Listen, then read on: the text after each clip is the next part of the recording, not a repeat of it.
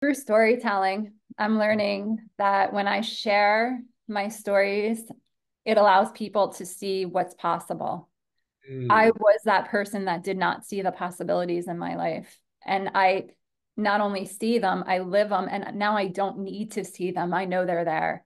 And I can do that for my clients. I can get them physically stronger through working out. And as they're working out, I'm also talking with them, having them get, I think for people, it's just having that awareness, right? That awareness of, oh, I am not feeling well because I'm sitting here thinking about my problems that I had yesterday. So I'm going to bring those problems to today and I'm going to stay focused on that because that's all I know. And so I break that awareness for them.